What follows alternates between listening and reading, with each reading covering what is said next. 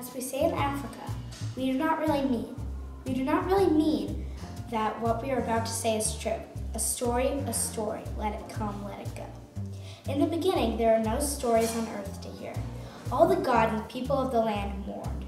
Naom, the sky god, owned all the stories and kept them locked away in his palace thousands of miles into the air.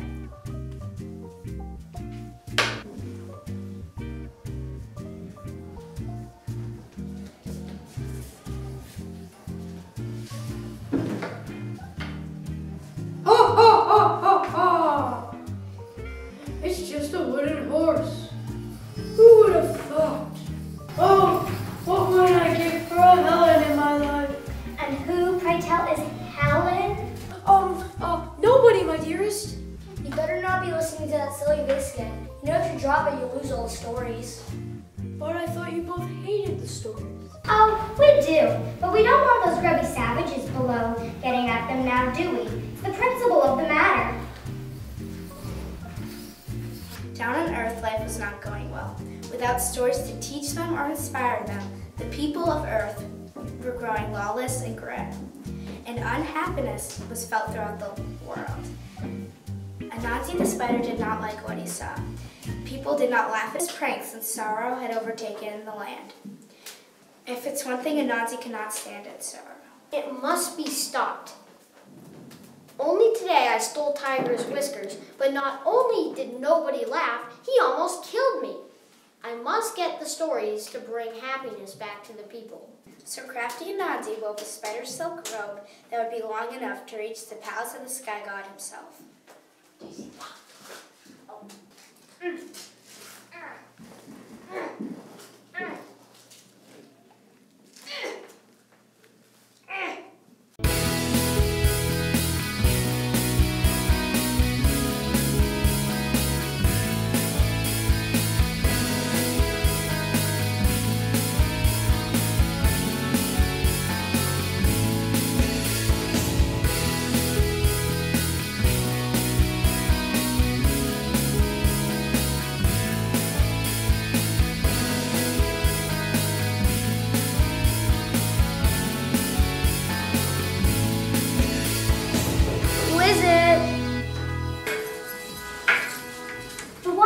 Your brother and your son has just arrived. Our son?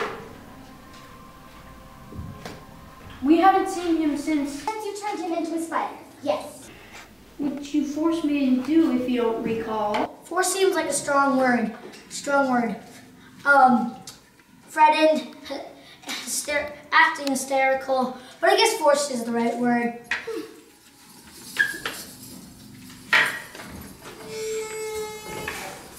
Come in, Anansi. There's no reason to be scared.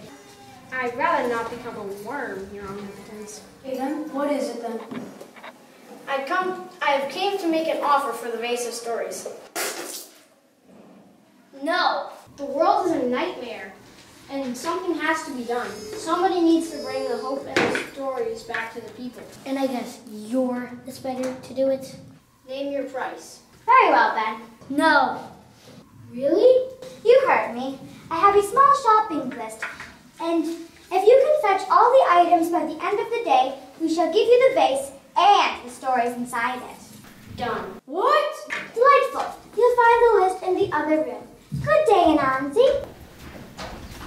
I must have been hearing things. That just sounded downright generous. Oh, hush. I sent him after the most dangerous and elusive monsters in this world. He'll be lucky to catch him in a millennia. And if Osibo eats him. Well, the part about him dying seemed a tad bit too far. Are you sure you don't want to rethink this?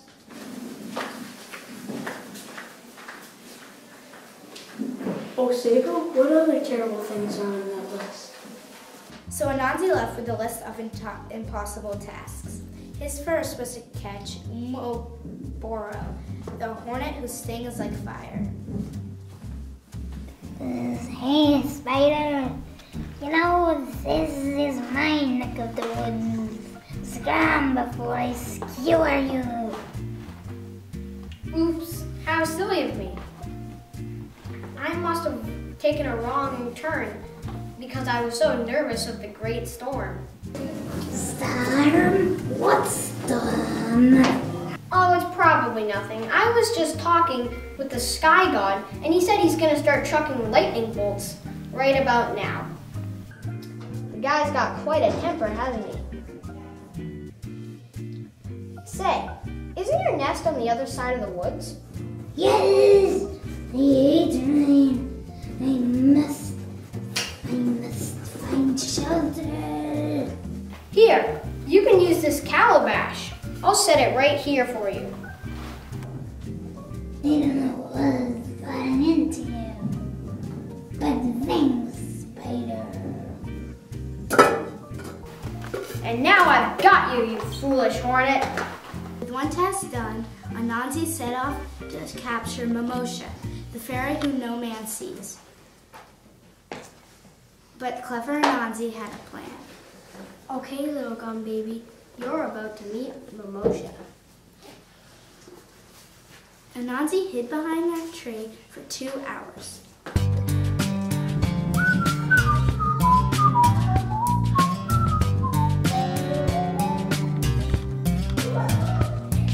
By the 3rd hour, when Anansi was going to leave to find food, Mimosha came.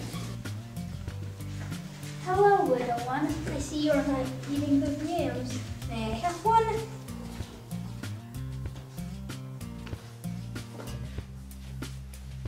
Thank you, child. I see you are too late in all of my presence to speak, but you may thank me for the honor of sharing your names.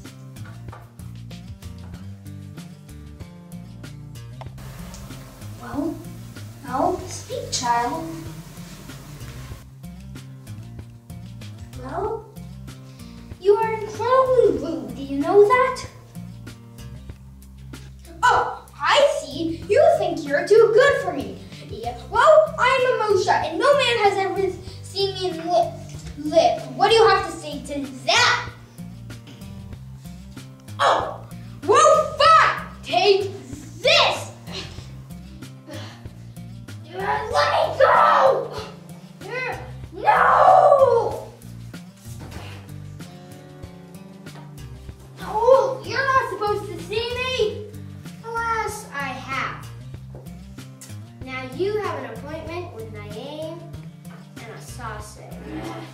With half of his task complete and only a couple of hours of daylight left, crafty Anansi needed to catch Osebo, the leopard whose teeth is like spears, and Osini, the python who can swallow a man whole. So Anansi traveled to the most dangerous part of the forest where few dared to go. Oh, woe is me! I'm eating far too much food, and I'm so stuffed I can barely move. I think I can help you with that, Anansi. Back off, Osini. I promised Tiger I would eat Anansi for what he did to his whiskers. This is my hero, Osebo. Come here, Anansi. I'll make it quick. Don't listen to that slimy reptile. Come over here, Anansi. If you are to be prey, let it be for the ultimate predator. I don't know. I guess I'd want it to be rather quick. So I guess I'm gonna go with whichever of you has the biggest teeth. That way I know it would be quick. Clearly, my fangs are longer. Nonsense. My teeth are clearly longer and sharper. I don't know. I guess I'd have to see them side by side. Close your eyes and open really, really wide.